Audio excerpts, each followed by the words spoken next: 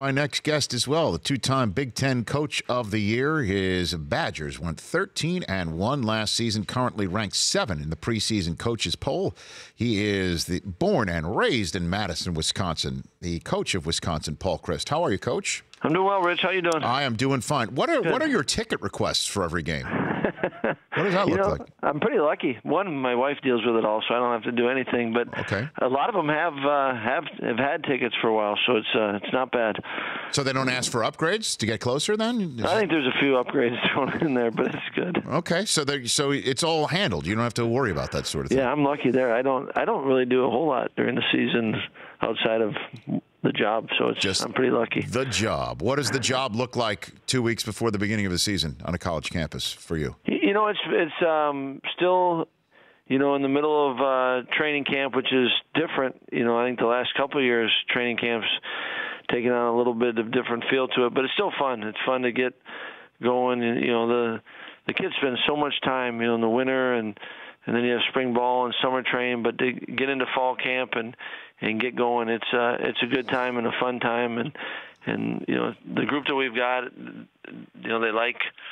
they like playing and they like each other. So each day is fun to be around them and just trying to make sure that we're doing everything we can to get ourselves ready for the opener. We had Dabo Swinney on earlier this week, and he said that college football at your level is the only spot in any level of sports in America that does not have some sort of madness or jamboree or training camp or anything like that where you get to scrimmage against somebody. And right. Would you want to have something like that? You know what?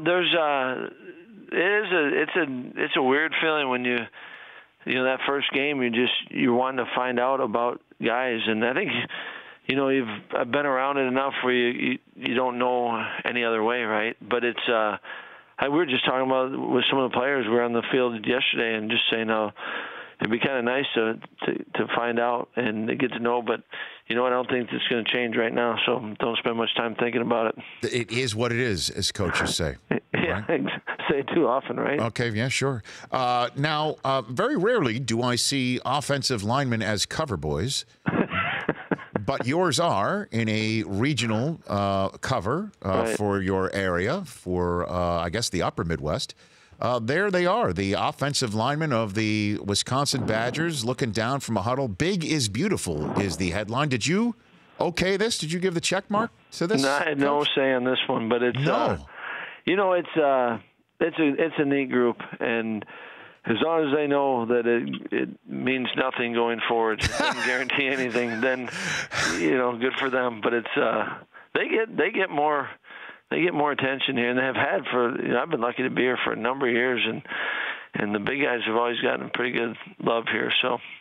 They just better back it up. Yeah, I was about to say, because a lot of offensive linemen don't usually want the attention sometimes. I mean, I remember the old Broncos offensive line, right. just like they refuse to talk. Right? They refuse to talk, Coach. Yeah, and I kind of appreciate that, but it's this group works, and I think they do have a good personality, and I don't think one guy alone would want to talk, but I think they feel kind of together a little bit different, but it's you're happy for them, but like I said, and they know it means nothing, and we get an opportunity this year, and what we make of it's up to us, and you got to go compete and all those things, but it's I think they've got it in a good balance, I think. Well, in that Sports Illustrated, Coach Chryst, an article was entitled "Alex Hornibrook's Arm is the Difference Between a Good Year and Great Year at Wisconsin." What are your thoughts on a headline like that?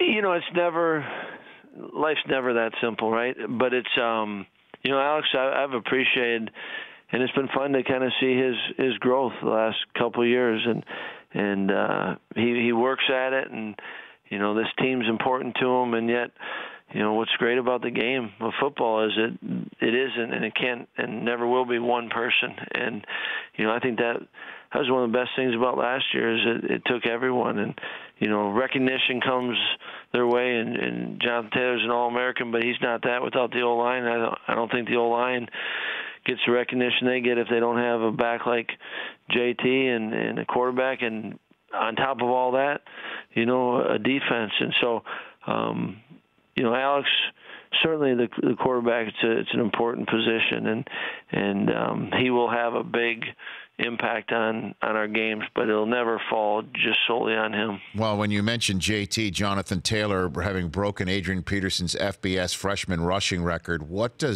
makes him so special? He's one.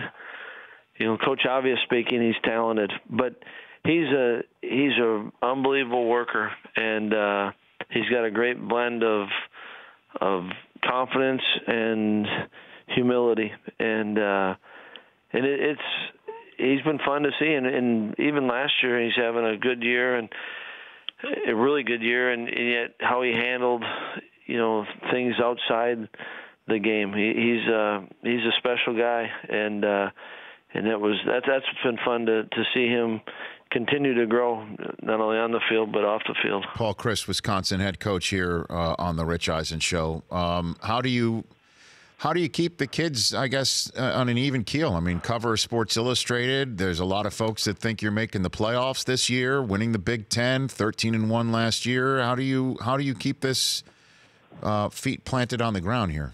I think you just you get them to understand, appreciate, and be in the moment. And we had a group, 2 years ago, all the preseason talk was that, may not make a bowl. And, I think rightfully so, they chose not to, listen to that. And it's whatever we do, and you try to be as prepared as you can, and you go out and compete every Saturday. And so a lot of these guys have lived that. You can't have it one way and then try to buy into it another year. And everyone knows that, with all due respect to the experts, none of that matters. And we talk all the time that the best part of all of this is when you get to play the game. And when you're playing the game, that's as fun as it gets. And it's not till the end that you have a winner or loser. So if all you're worried about was winning and losing,